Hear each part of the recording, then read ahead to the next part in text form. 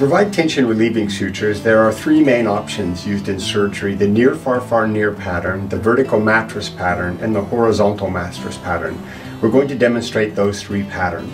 The near, far, far, near is the probably least of the tension relieving patterns, but the easiest to perform. And basically, as long as you can say the near, far, far, near pattern, you can provide and perform the near, far, far, near pattern.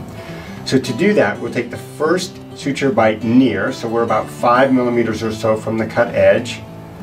Grab and stabilize the needle. Use the needle to rotate that through.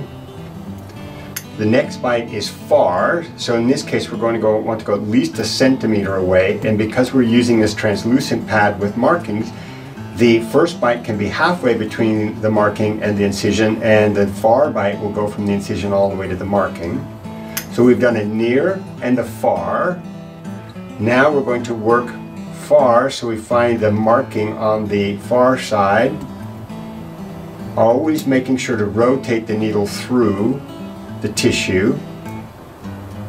And then we're going to take a near bite, which is going to be about halfway between the far bite and the skin edge. So you can appreciate with the near, far, far, near, all of the suture lines are in line with each other. They all come together. We close these with a square knot, typically. In some cases a surgeon's knot, depending upon how much tension there is. So to perform a surgeon's throw, all we have to do is go around, put the needle holder in the center, go around twice, and then grab the suture. And the surgeon's throw, because we've gone around twice, has more friction. Pull that together, and you notice how it doesn't slip at all. Put the needle holder back in the middle, around one time. Tighten that down. Be careful now, because if you tighten too much it will get too snug and strangulate the tissue. Needle holder back in the middle, around, grab the edge. For the third throw, a fourth throw, and because we put a surgeon's throw the first time, we actually have to do 5 throws, because the first one doesn't actually count in the knot security. So the benefit of the near, far, far, near is that it is all in line and everything is done forehand. So moving our hand forward, which is more accurate than backhanding. The vertical mattress is the next strongest in tension relieving, and similarly you start near on the vertical mattress, so you start close, bring this through, and then again close on the near side,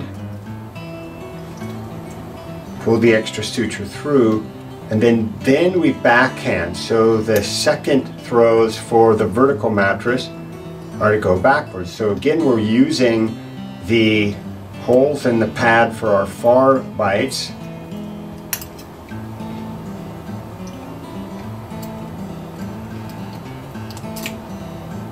So you can appreciate that the vertical mattress now, as like the near, far, far, near, is all in line with itself, so that it's straight across the incision, but now the knot is tied on this side. So the difference is we've got greater amount of tissue here that can distribute tension than the 2 bites on the near, far, far, near. We're going to again do a surgeon's throw, so we come around this twice, grab the end, tighten down, make sure it stays flat, pull that together, and you can appreciate that when we tighten the vertical mattress, the skin everts or comes out. It opposes nicely with the near, far, far, near, and it everts with the vertical mattress. The needle holder back in the middle, because we're doing square knots now for the next 4 throws. Tighten that down, back in the middle, tighten that down, back in the middle, tighten that down, and then one more to have a 5-throw knot. The first one is the surgeon's throw, the last 4 were square knots. And again we're going to cut the end of this at about 1 centimeter. So these two are very similar in that they align this way perpendicular to the incision. The near, far, far, near opposes, the vertical mattress everts. The horizontal mattress pattern is similar to the vertical in that the first part of the mattress pattern is perpendicular, four-handed, so we come forward in accomplishing that. pull the extra suture through. Similarly, forward on the near side, bringing that through, and we're using the holes now to give us his landmarks. Then the second part is backhanded, but instead of going in line with the first part, we move about 1 centimeter along the incision line. So here we are backhanding.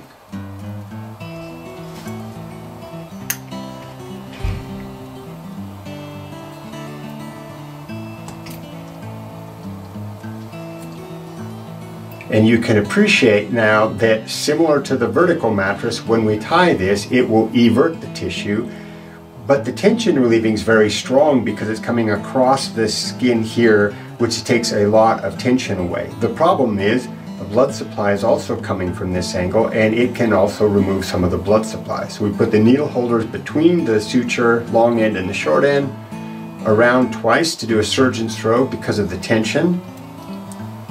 Tighten that down, and you can see how the skin everts. So you have to be very careful not to do that. Needle holder back in the middle, and again we have to do 4 square throws on top of our surgeon's throw in order to secure this knot.